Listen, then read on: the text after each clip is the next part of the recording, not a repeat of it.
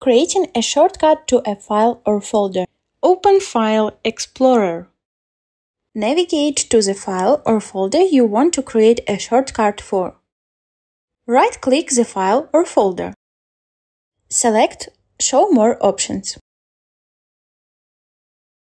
Choose Send to, then Desktop.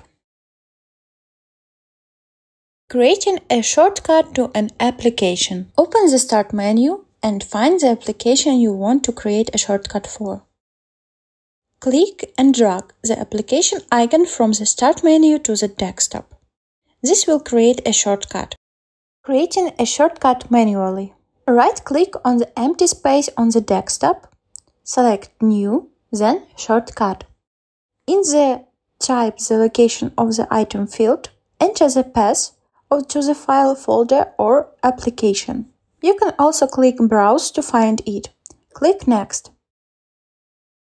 Enter a name for the shortcut, click Finish. Creating a shortcut to a website. Go to the website you want to create a shortcut for, drag the website's icon from the address bar to your desktop. Following these methods, you can easily add shortcuts to your desktop in Windows 11.